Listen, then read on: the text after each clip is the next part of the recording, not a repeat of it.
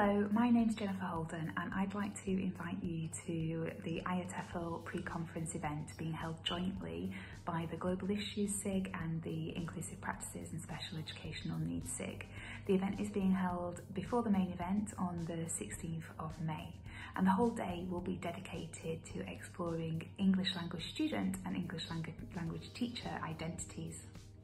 So I'm Jenny and I'll be talking about the issue of teaching practice students and thinking about what opportunities lie here in terms of getting to know more about these students and opening up language instruction to a wider range of students.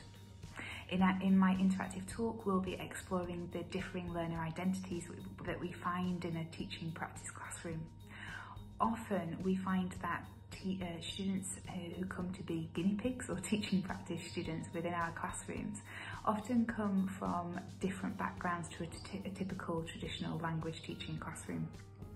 This is often the case because these courses are free for learners, and as such we can open it up to people whose financial means might not normally stretch to private language instruction. So we'll be looking throughout the talk at how we can encourage both trainers and trainee teachers to identify these differing learner needs in the classroom. We'll be thinking about the lived experiences and the pre-existing knowledge that these students bring into the classroom. And we'll be looking at practical techniques and practical tools that you can take away into your practice and hopefully help you identify differing learner identities and their motivation patterns. And we'll be opening up the discussion to think about how we can encourage a more inclusive and diverse range of students within our language institutions as a whole.